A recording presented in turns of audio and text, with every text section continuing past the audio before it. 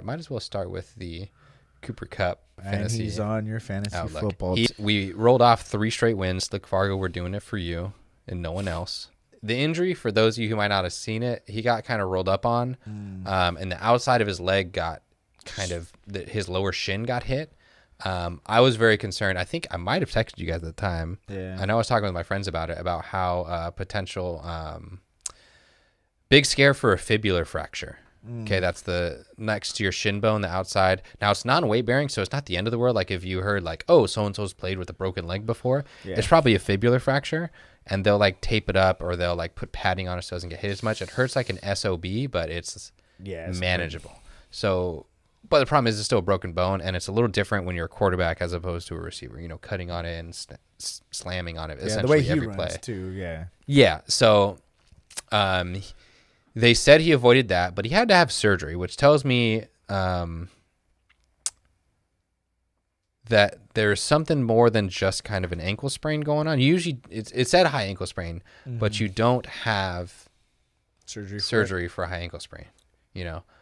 So I think there was either ligaments that were stretched enough to where he needed surgery, or there was enough tear at the lowest part too, in addition to the potential high ankle sprain that's going on there. Does that make sense? Yeah, exactly. So I think there's more going on than meets the eye with that. Juedy. So this one also I'm interested in. They immediately said it's not an Achilles, not an Achilles, not an Achilles, not an Achilles. And then they said it's a muscle behind the ankle, basically, is what they were saying on it.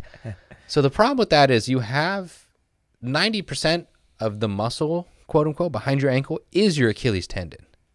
So the one thing that can be a little fishy here is you have a bunch of little small muscles called your peroneals. You have your peroneals brevis and your peroneus longus, and those kind of go behind your outside ankle bone and goes up and attaches up there. And your peroneus longus is definitely the one that always gets hurt in the high ankle sprain. So that one's more like mid shin and it goes all the way up. Your peroneal brevis goes short and attaches kind of right under, if I remember correctly, kind of right around where that ankle bone is on the outside. And it goes behind it and attaches there. That helps you kind of basically lift the outside part of your foot up. Got it. So like you crush your arch and open it up. That's called pronation. So it helps you pronate your foot, and it's for stability-wise for your ankle.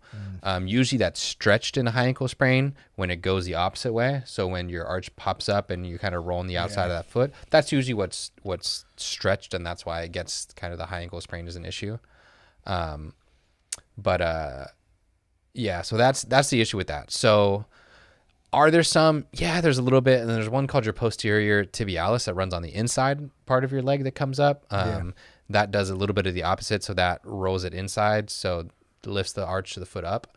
But those aren't very, very uncommon for those to actually get hurt. So I don't know what they're talking about in like muscles behind. Was he just like running a route, or just? Yeah, he just non-contact. So I think I texted you guys in the group that I was like Achilles. Like no one falls like that with an ankle injury, then grabs the back of their leg. That's not a Achilles injury. No shot. I mean, but still, like the recovery time for him still be 4 to 6 weeks, regardless.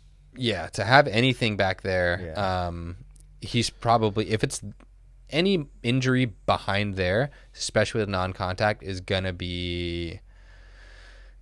I'm hesitant to say anything less than 4 weeks, because that tells me it's a grade 2. If you fall and collapse like that, that's at least a partial tear. Yeah, it has to be something. At least a partial tear. So we'll see about that, but I would say about 4 weeks.